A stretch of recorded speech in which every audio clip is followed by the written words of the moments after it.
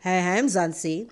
So Mzansi, this musician and television personality, Molemo Katlaho Maruhanya, popularly known by his stage name Jub Jub, apologized to actress Amanda Du Pont today, 6 December, following the rape allegations leveled against him.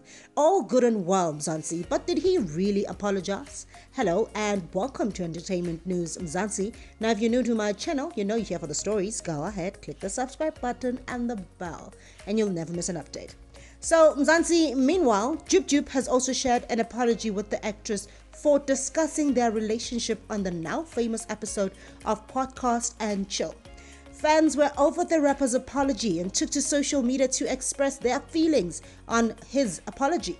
Chris Excel said, "You didn't have to apologize for smashing Amanda Du Pont.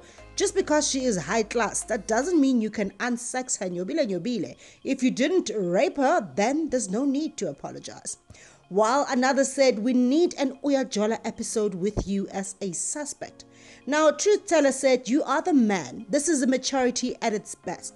Indeed, you are a changed man. Strength to you when you are dealing with the storm." While your favorite caramel flavor said, "Oh please, no remorse, Lana. He just didn't think Khori, the aftermath was going to be this serious."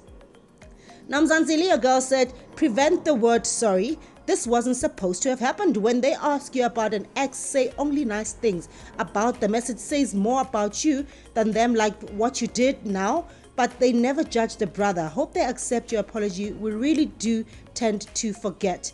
While Grey Matter said, "Forget? He's taking them to court. Those apologies are for show. Read the statements and read between the lines." Now, someone else said, "I love this. He's basically saying sorry for saying I smashed you, but you will explain the rape case, the rape in court."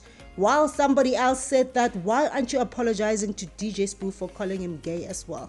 Now, Mzansi, funny as it may be, Jub Jub is not really making an apology. Like, if you read his statements, he says, "It was inappropriate for me to discuss the intimate details of my relationship with Ms. Du Pont in public. I deeply regret the incident. I wish to apologize unreservedly to Amanda for the humiliation and hurt I caused her. I also apologize to my fans and the public for the inappropriate language I used during the interview." He did not apologize for anything else, which means, "I apologize for speaking rudely about you, but the rest you are going to explain in court." Do leave your thoughts in the comment section below. I love to hear from you, but for now, I will bring you the updates hot, just the way you like it.